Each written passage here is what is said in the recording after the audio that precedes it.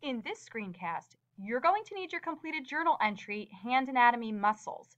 We're going to review the information again, but also collect some new information on the left side that you're going to title Screencast Info.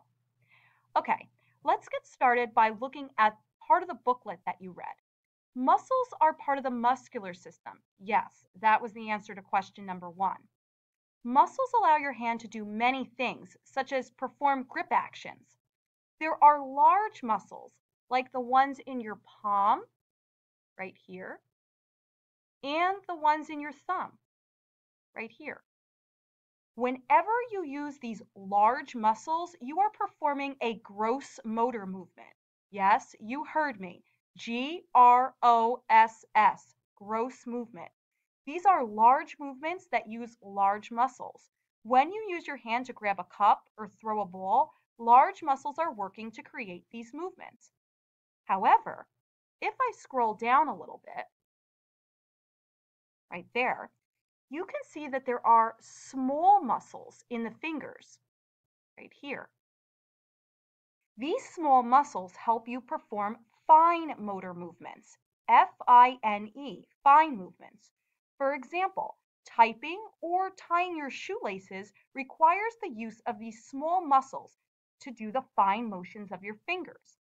Pause this screencast and write the difference between gross and fine motor movements on the left side of your journal.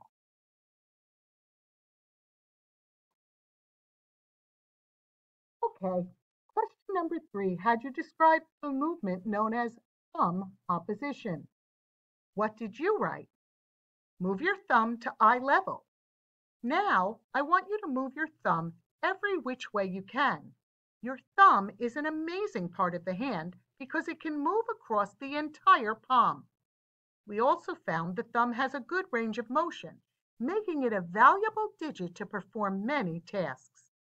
If you didn't have your thumb, you already know which activities might be difficult. Remember, we eliminated our thumb during our hand functioning investigation, so any of those tasks, such as picking up a utensil, were a bit more challenging. Here's one last thought for you. Which do you feel is more important when designing your prosthetic hand? The bones, the muscles, or do they need to work together? As you design your hand, muscles and bones just might have to work in coordination with one another. How are you going to make that happen? Jot down some ideas under Apply Information on your slip. That's it for now.